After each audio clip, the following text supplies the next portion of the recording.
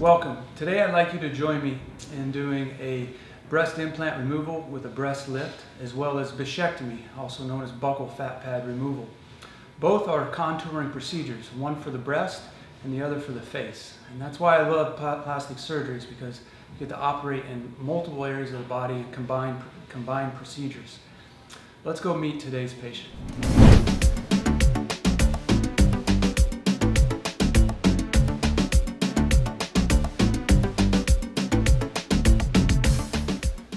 Nipple's already in the appropriate spot. She's already had a breast lift, but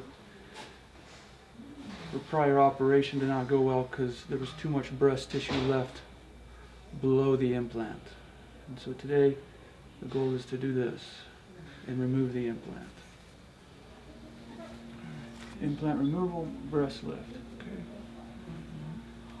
Do you have any questions? No.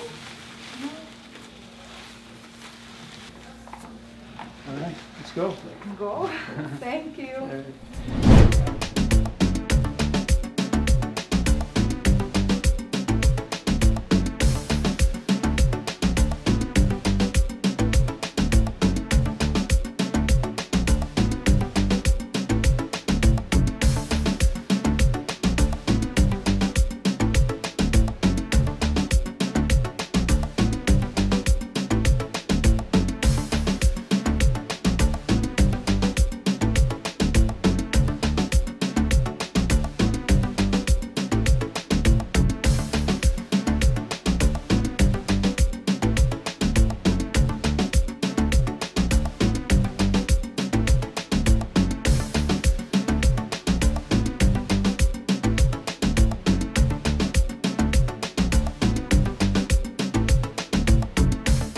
Welcome back. Here we are doing the breast lift portion of the procedure, and I've taken out the implant on both breasts, seen here, and raised breast flaps medially as well as laterally.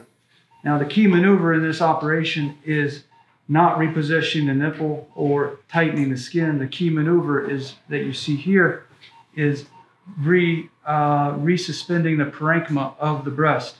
Now I've done that on the left side of the patient, and notice how the parenchyma is of the breast tissue itself is suspended by itself. It's sutured up into the chest wall, and that's going to hold the lift for a longer time period. Whereas on the right side, you can see that all this is just breast tissue that's just hanging down. This needs to be resuspended, and we're going to do that momentarily.